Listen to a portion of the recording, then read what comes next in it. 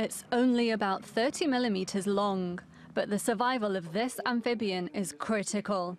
For nearly a decade, conservationists have warned that the Pickersgill's reed frog is on the verge of extinction. Its 12-kilometer coastal wetland is being threatened by urban development and agriculture. Environmentalists say its extinction could have severe consequences. One of the things is malaria is a big problem in South Africa as well as in other parts of the world, whereby frogs are actually eating mosquitoes. They're also helping with other controls like other insects, whereby it can create economical problems in the agricultural field. But they're also an indicator species showing us if something is wrong.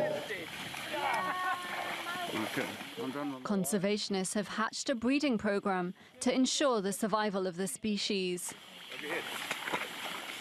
Around 200 frogs are bred at Johannesburg Zoo.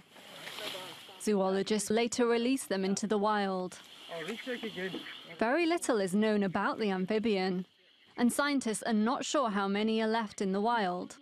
The Pickersgill's reed frog was classified as critically endangered according to the red list criteria of the International Union for the Conservation of Nature.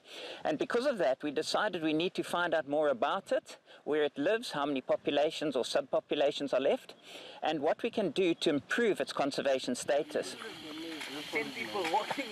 Conservationists say the breeding program is a small step in pulling the Pickersgill's reed frog out of danger, and with it, a step closer to maintaining South Africa's biodiversity. Zaman, TRT World.